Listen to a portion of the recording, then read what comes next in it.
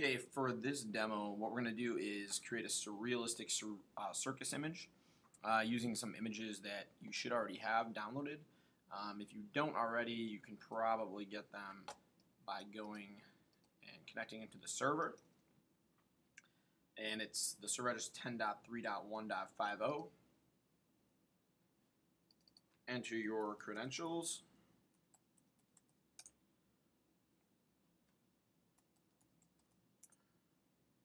And go into the art turn-in, and in there should have the circus images that you need.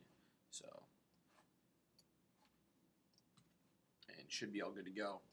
Now, the first thing that we're going to do is we're actually going to bring a new file in. Now, just want to remind people: do not place these.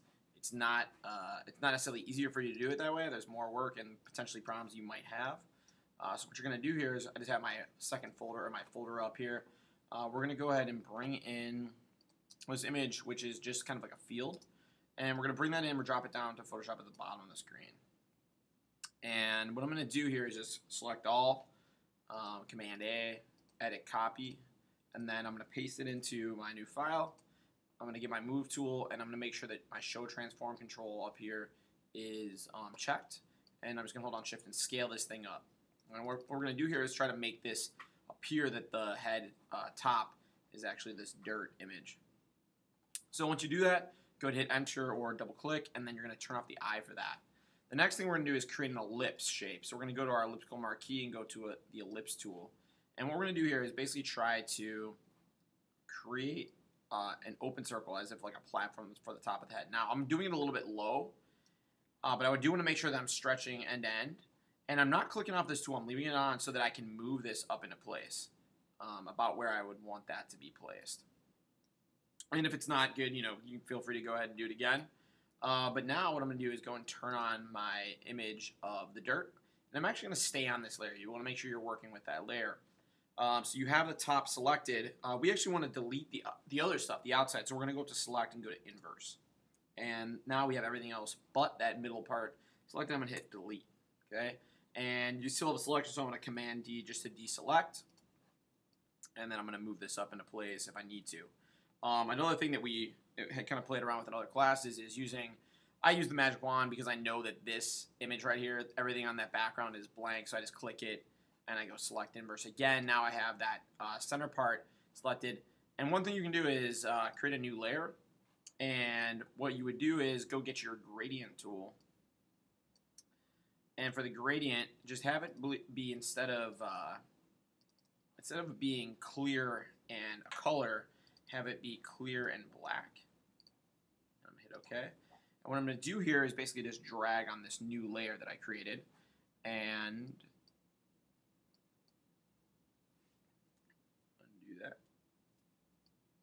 And what this is creating is just kind of like a shadowed field to that. I could go ahead and drop that opacity down a little bit. And what it does is it kind of creates there's a little bit of shading and shadow to the top of the image. So far so good. We have this in. I do want to save this, so I'm going to save this as to my desktop, and I'm going to call this Surreal Circus, and hit save. Next thing we're going to do is bring in a background. Okay, so we're going to go to our folder here, and this is the one we want. We're going to do like this spacey background. So I'm going to go ahead and drop down to Photoshop.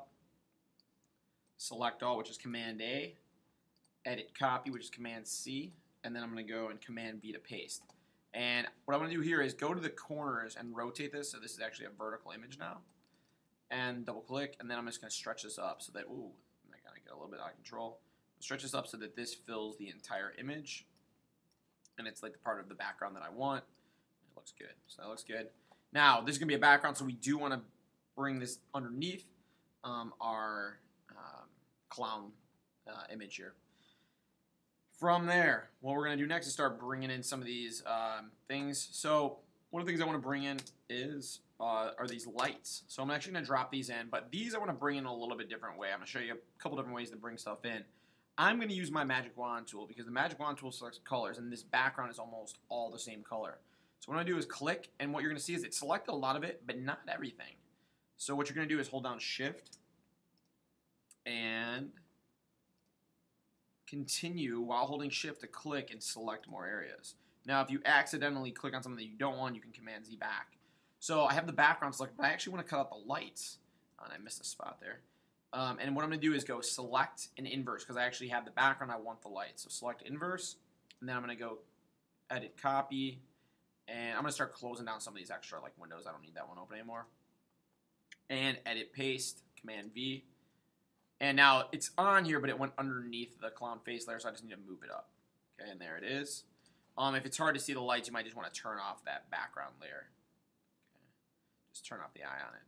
So these are up. Now, I'm going to actually want these separated a little bit differently. So we want to cut one of these out. So what I was recommending using was the lasso tool over here. Just the regular lasso. And basically circling one of these. And then instead of copying, we want to cut it. So Command X. And then edit paste. And now these two are on separate layers. You can see them up here. Now, one of the things that's not a big deal, but you could do is you could make sure you hit enter or double click every time you change something. You may want to have auto select on for now, just so you can like click on certain layers. So your auto select when you're working with your move tool is up here. So I like to have these on sometimes, not all the time. And I'm just going to shrink down that light and then double click it. Now, one thing you could do is rename these. So I could right click. That's the right light. Okay, this one's the left light. This one is, that's like the gradient. And this one is dirt. Now, you don't have to do this. I'm just kind of doing this so you guys kind of understand, because some of these might get kind of small and you're not real sure what it is. So that's a good way to just kind of label stuff. All right, so looking pretty good here. So really, like, what I do want you to do is try to get all these images at least into Photoshop. All right. And I'm gonna do that, but I'm gonna do the lighting first, and then I'm gonna start showing you another tool to use to bring these in. And really here, the goal is for everything to be very clean. So I'm gonna go up to my polygonal lasso tool here now to make the lights, and I want to make a new layer. So this layer, I'm clicking on the top layer, and I'm gonna make a new one by clicking in this little icon next to the trash can. And this one's gonna be one of my lights. So what we do here is we basically are kind of saying, okay, where would the light shine up? And what I'm gonna do here is just click to kind of draw that path of the light. And I'm doing an outline, so you don't want to do just the center part. You kind of want to go back, connect, and all you're doing here is kind of connecting the dots. And if you get back to the 0, to the first point, then it'll turn into a selection. If it doesn't, you can double click. If you get off, you can Command D to deselect. But we have this on layer 4, so we're going to fill it. So I'm going to get my paint bucket tool. Now, you don't have to do paint bucket. You could do a gradient if you wanted to. Like I didn't do a gradient in the demo in class, but this would be something you could do. So if you wanted to go here, I'm like, okay, I want this one to actually be like a light blue or something, teal, and maybe I'll push this up a little bit so there's even like less of a transition point. Hit OK. I can go on that layer and actually drag so that light, and actually this one looks pretty good. It's fairly realistic. A lot of different ways to go about this. So that looks pretty good. I'm going to Command D. All right, and now it looks kind of good, but it's like still not fully realistic. So what I want to do next is go up to my filter and blur, and I tend to use Gaussian blur. And what you're going to see right away is you're going to have that light source kind of just blur out. I'm going to hit OK. And that looks pretty good. I like that. Okay, I'm going to do the same thing to the other side, make a new layer, get my polygonal lasso, and I'm just going to go ahead up and create that light. You can always go back and erase stuff too, so just kind of a heads up there. And then maybe I'll do this light a little bit differently. I'll have this one be just a regular paint bucket tool, and so you can see the difference. So there we go. Command D to deselect, and now I'm going up to filter and blur, and then Gaussian blur once again, and I want that pretty blurred. That looks pretty okay. The lights color don't really matter much, especially because later we're going to end up unifying this with some adjustment layers. I think that one might be a little bit too intense, so I might go up and just bump down the opacity on that light. Okay, looking pretty good. And let's see. So I'm going to save this, Command S, and now I want to start bringing in some of these other items. So, you know, something like the photo,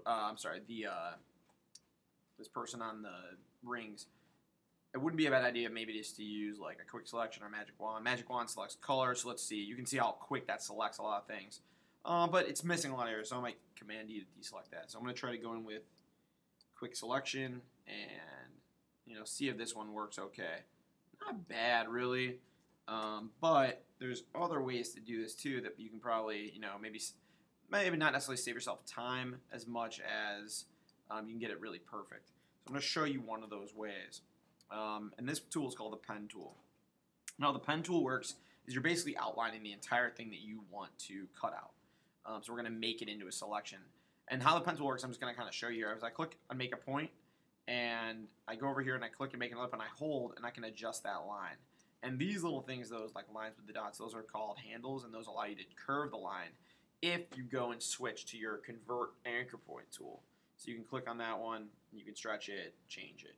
You can also change the position of a point if you go to this little arrow right here and go to the direct selection tool. That will allow you to click on a point and move a point.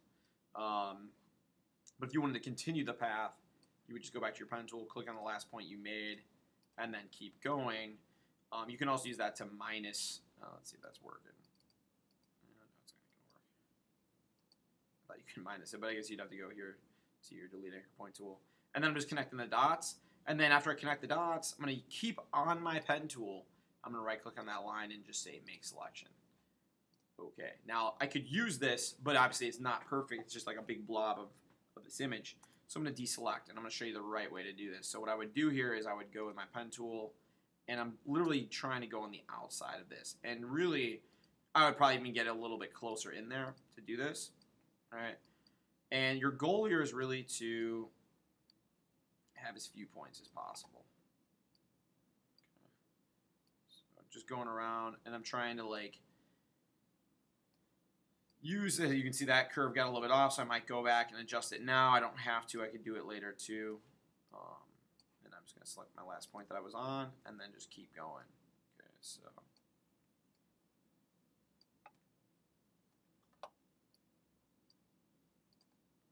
now if I mess up, I can just Command Z real quick. But really what you're trying to do is be as clean as possible. Okay. Professional graphic designers would use this to really make sure that they're getting the best cutout ability for making selections and stuff. And really you can see I'm clicking quite a bit there. I'm working a little bit quicker now just for sake of time, but I still want to make sure I'm doing a good job and keeping everything clean. I'm using my zoom function on my computer, but I could also just just as easily go on my zoom tool and click or hold on option and back out. Okay, so I'm gonna go back to my pen tool. You do have a freehand pen tool in there too, which I have not talked about in class, where basically you can draw a line and do the same thing for it. In this case, though, it may be kind of difficult because it's a pretty complex shape. And this one's actually fairly hard, actually. Now I'm going around the whole body. It's kind of messed up there. Except for that inner part, like right here. I'm not going to touch that yet. I'm actually going to use my magic wand to get that out. All right, but one thing, I'm not just clicking and then picking up and making another dot. Sometimes I am, but a lot of times I'm clicking and I'm adjusting that point. And your goal here is really just to get back to point 0. That one got a little bit weird. I think I'm on that last point here, so I'm trying to just connect the dots here.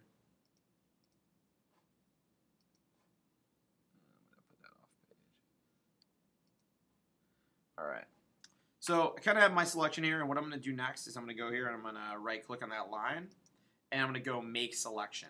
Okay, so I'm going to hit OK, 0 feather, and I have my girl cut out. Now something happened up here. I don't know, like when I was going around that, maybe I skipped that. So for today, I'm just going to kind of roll with it. Or I guess if I was being really kind of like crazy, I could go to my quick selection. You can actually use this to add this on. So I'm going to hold down and just kind of plus this out. All right, so that's kind of a good way. I'm going to do that just for a second. I like to click a little bit because if I mess up something, then I can easily go back and do it for every click. So like right there, boom, I get right back. And I'm just using my brackets to the right of letter P to just blow that up a little bit. Okay. That's pretty good. And now I'm going to go to edit copy, go back to my file, and edit paste. And there's my Acrobat. Okay. And I'm also going to use my magic wand just to get out that middle blue thing. And then I'm just going to go ahead and place her kind of somewhere in this image, you know, like somewhere where she would kind of make sense, like up at the top, right? Kind of swinging in just freely. And so far looking pretty good. Now, you have other images in there. Some of these would be fine to cut out in different ways, particularly this one. Magic wand would be great. The elephant pen tool would be awesome for that. Kind of tricky. There's a lot of dark areas. The tent. A lot of different ways you could probably cut that out. I might use Quick Selection. I'm not going to be crazy about it and try to get like those lines. I probably just get for the shape of that tent. I can even show you real quick in, let's see, my Quick Selection, how to do that. So again, I'm not going to be super ridiculous about trying to get this out. You know, you could easily just kind of, all right, if you decide to leave a little bit off there, it's not a huge deal. But again, you know, if you see some lines that are not looking real clean, you want to kind of touch them up. Oops. All right, now I'm just going to Command-C to copy.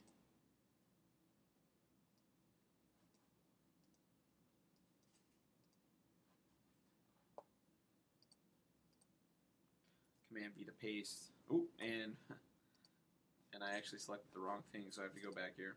All right, so I selected the background. I'm going to select inverse to switch it, and then edit copy. And we'll go back here and edit paste. Just a quick version of it, and I'm just going to show you. Like I missed a little bit at the top too that you could, you know, you can see that little black line. I could go in just with my regular eraser tool and just kind of clean up that line. Just the regular eraser guy. So this one you could put, and there's like some little like things in there that you could clean up way better than I just did. I am going to put this though, I'm going to double click just to set that size. I'm going to put this in below or behind these other items. One of the things I do want you to potentially play around with is trying to make shadows. Now, to make a shadow, I'm going to turn off the lights so you can kind of see this a little bit better. Hit enter to rescale that. When you make a shadow, we're going to pretend like maybe the light source is from behind. We want to cast it in front. So what I like to do is I take my magic wand or selection. I try to select the outside. So here's the tent. I'm going to click in the background. And I'm going to go, all right, I want this shape to be that shadow. So what I'm going to do here is I'm going to go and select inverse so that I have the tent instead of the background. Make a new layer. And on that layer, I'm just going to paint a solid black fill of that shape. And I'm going to deselect. Okay. And the reason I did that is so that I can take this thing and actually just flip it onto the front of this image here and maybe tone it down a little bit. All right. And potentially go in and filter and blur it with Gaussian blur. Maybe that's too much. Let's see what it would look better. That looks pretty nice. Hit OK. And so that's a really easy kind of effective way to make a really, kind of interesting looking shadow. Again, like I have some little things that are kind of left here, like this little, I'm on the wrong layer. With the circus tent, still got some like blue specks in there. I could go in and kind of get crazy and clean that up. Or I can just use my eraser tool and get really crazy and get in there. All right, so looking pretty good. All right, so we have our lights. We have an acrobat. We have some other stuff in here. Now, to really finish this piece up, what we're going to do is add some adjustment layers, okay? So first thing, layer, and well, actually let's save. So file save if you have not recently. We're going to layer, new adjustment layer, and we're going to go down to gradient map, okay? I'm going to assign, I'm going to click on this little thing over here, and I'm going to go in, and I'm going to say, all right, I want this to be, I don't know, go like a nice blue color. Hit OK, so it's going blue to white. All right, and then I'm going to make another one. Okay, now you don't have to do this now, but you do realize an adjustment layer just kind of unified your piece. But it's maybe a little bit too blue, so maybe you want a little bit of that original color to pop through, so maybe tone it down a little bit. You can see how that kind of worked a little bit. You could also do it manually in certain areas. So like, okay, I want kind of this to work, but maybe I only want, so you can see your mask here is white. I only want some areas to be kind of a little bit blue, so I'm going to maybe go in and just hit with my paintbrush and going to get a black color because my mask is white, and just going in and kind of like allowing some of that original color to pop through, right? But it's still, unifying our piece. Okay, it looks better. It looks like everything's kind of coming from the same image. Let's go ahead and make another one. Image adjustments, gradient map. I'm sorry, layer, a new adjustment layer, and gradient map. And let's go ahead and make this one a red one. switch this to black and white, go in, or maybe like a magenta would be nice. Hit OK. And you could keep doing this thing until really like your image is kind of, you know, unified, but has like a bunch of colors working in it. You can say like, I really like how those lights are kind of coming out at this point. Okay, so what I'm doing here is I'm erasing that red and exposing the blue, which the blue had already been erased to expose the original colors. You can also flip-flop these. Like you can say, okay, maybe I want this more blue. I kind of like the red. Pops a little bit better. But that's just something you can do to really unify this piece. Maybe I feel like I need another adjustment layer, and instead maybe a brightness and contrast one. And maybe just go in and, all right, here's my brightness and contrast adjustment layer. I want it to be a little bit higher contrast. I want it to be a little bit darker, you know. So you can kind of play around with those things and just see what you like best. The one thing I'm going to do last here, because it's looking pretty good, I just want to make sure I get a bunch of other things in there. You know, you could have things swinging from underneath. You could work some brushes in here if you wanted to. Is I'm going to go down to the bottom and actually between my clown face and my background, I'm going to create a new layer. So I'm going to be on the background layer, the one with the space. I'm going to hit new layer. And on there, I'm just going to go get my paintbrush. And I'm going to go maybe get like just, I don't know. Yeah, we'll go like a light blue. What I'm going to do here is to pop this head out and all these things from behind out. I'm going to go and I have a really low opacity soft edge brush. I'm just going to like slightly tap that guy just to kind of make him stand out a little bit more. Okay, and if it gets too much, you know, you can tone it down. You could also do some stuff where like maybe you go in with like a polygonal lasso tool. And I'm just going to draw like some shapes. There's a shape. And these are actually behind the head. So even though they look like they're above. Oops.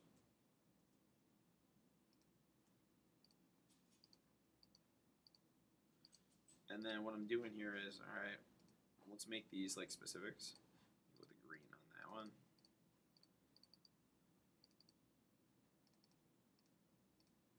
And then I'm going to deselect. So now I got these like kind of weird lines. And that might be something you like. Or, okay, if I don't, and I don't really mind them actually, but I'm maybe going to blur again. Because we use this quite a bit. Just to kind of soften things so they're not too intensified. Alright. And then I'm just going to turn off my extra so I can kind of see what this image is looking like. And boom, there we go. We have kind of this surrealistic circus that's kind of playing out in this guy's head. So go ahead and save your stuff, and then you are good to go.